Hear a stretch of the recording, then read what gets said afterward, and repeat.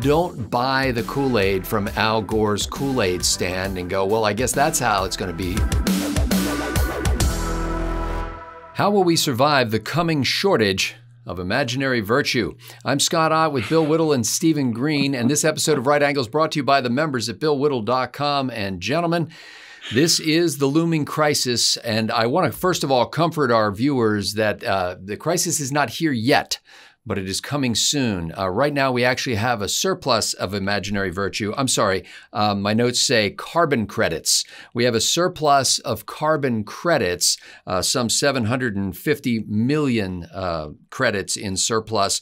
And to give you an idea of what that marketplace is like, last year, 156 million carbon credits were sold or purchased by companies who are pumping carbon out into the atmosphere and can't restrain themselves. So instead of actually stopping the carbon that they're pumping out into the atmosphere, they buy carbon credits from other organizations or companies and basically say it is as if we had reduced our carbon output into the atmosphere because we bought these credits from somebody who was not pumping carbon into the atmosphere. Stephen Green, this is quite a challenge because there's some 9 billion tons of this stuff being pumped out there from 900 companies around the United States. And in the very near future, based on the reports of companies that have made pledges to reduce their carbon output and the growing use of land for other purposes that make it not as useful for absorbing carbon, Steve, where are we going to find this imaginary virtue at a time when it's just all been used up? Or frankly, will companies be able to afford these carbon credits as the cost goes up and up, as the dearth of them becomes apparent? Right now, I'm thinking of Willy Wonka singing Pure Imagination, and I'm loving it. I love that movie. I love Gene Wilder. I love the song. So thank you for that. That is kind of what we're dealing with here. Actually, Scott, you gave me an idea. I am going to be a billionaire. I mean, no joke. I'm going to make billions and billions of dollars because I've come up with a plan for selling NFTs of carbon credits that can be traded for Bitcoin. Right? That's genius. That is kind of genius. Yeah. Actually. Yeah, I'm leaving all this behind me, baby. I'm buying an island, getting a private jet. Oh no, I'm supposed to be getting rid of my carbon. Okay. So I'm going to sequester carbon by blowing up balloons every day and just stuffing my office full of them. So every time I exhale, I'm going to exhale into a balloon and tie it shut and sequester all of that carbon, and then I'm going to apply for my carbon credits, my tax refund. What is it you get? This is what I don't understand. We have all these imaginary schemes, and the net result is very little. We know how to reduce the country's carbon footprint. We know how to do this. It's very easy. Stop closing nuclear reactors and start building new ones. If we're not doing that, we are indeed, Scott, living in a realm of pure imagination.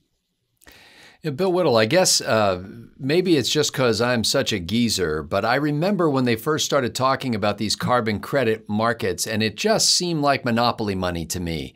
And maybe not that real. I mean, at least monopoly money can get you a little green plastic house. But it just seemed like they were just making stuff up. And now that they've made stuff up, now they're telling me that they don't have enough of the stuff they made up. And so a carbon credit, by the way, for those playing the home game, is equal to the reduction or removal of 1 ton of carbon from the atmosphere. My little brother, who's invested in some real estate over the years, says that you should buy land because you can't get hurt with dirt. They're not making any more of it. And actually, this is part of the problem. And part of the shortage of carbon credits is they're not making any more dirt. And the dirt that we have out there is being put to uses that prevent it from having plants on it that suck up the carbon dioxide in the atmosphere. So like solar plants? Bill, this ties in, that's right. Bill, this ties in with another story I saw that was talking about the coming shortage of lithium. And so many of these batteries that are powering everything now, including our automobiles, are using lithium. And You're a great proponent of free markets. In the past, in history, we've noticed that demand creates supply. And the naysayers who said the automobile would never take off because there were no gas stations were proven wrong, because the existence of automobiles, in effect, created gas stations. What do you see happening when it comes to things like carbon credits and lithium for batteries? Well, let me start with the carbon credits. In 2005, when An Inconvenient Truth came out, shortly thereafter, Al Gore went from being politician rich to captain of industry rich. I mean, he added at least 2 figures to his income, because he was, and I hope everybody's sitting down. For those of you who are easily, get the vapors, find your fainting couch. Because as it turns out, once this idea of selling carbon credits came out, Al Gore was a guy you could actually buy them from. And that worked out rather well for him. The final thing I'll say about carbon credits is if I bought a carbon credit for a ton of carbon, I would say, okay, I've got the receipt. I just want you to just leave the carbon ton out back. just press it into a cube and I'm just going to stack them in my parking lot. But since I've paid you to remove a ton of carbon from the air, I want to see the ton. It's not unreasonable. I want to see the ton. Where's the ton of carbon? Now, this kind of thing goes to show just how fantastical the whole thing is. As far as the lithium goes, look, I'm not against electric cars. My understanding, I know for a certain fact, from an engineering point of view, that an electric car can accelerate so quickly to break your neck. The torque available is just fantastic. I'm not against them on principle. In fact, since they essentially have one moving part, I think they'd be grand. But we're not talking about markets here. We're talking about either government mandates or this is the one in the case of the carbon credits, or social blackmail. And I saw some. Just this will take just 1 second. Was it? I don't know if I saw it on. Yeah. Now I saw something somewhere like on a Google page or something, and it said carbon neutral since 2007. Wow, it's pretty impressive. Okay, so you create this phony crisis that's going to not just be a crisis, it's going to kill the planet. And then you tell people they can save the planet, not just their own lives or money or anything, Philistine like that. You save the whole planet by doing this thing, which is basically shutting down all of this industry. And one of the ways you can actually save the planet is by sending the people who are telling you that the planet is dying large sums of money. And somebody somewhere, I think this must have happened right around 2005. Somebody somewhere must have sat down and said, we could, if we could actually get people to buy, to have carbon removed from it. Come on. No, seriously. But what are you offering them? We're offering them an assurance. Nobody's going to be that stupid. Oh, I bet they will. Because now you can say that this is green, we're carbon neutral, we're carbon. It's all, as you said, it's just a giant virtue signal. And it's like an iron triangle, Scott, right? So you got the people who are saying that this global warming is going to kill the planet. And then you got people saying, well, what can I do about it? I want my corporation to look good. It's a public relations issue. Well, we can sell you this carbon credit so that you can say that you're green, which means that now I'm complying with the green. That contributes to the idea that the planet is dying, and around and around and around we go. The most effective way to remove carbon from the atmosphere is to just stand back and watch the plants grow faster.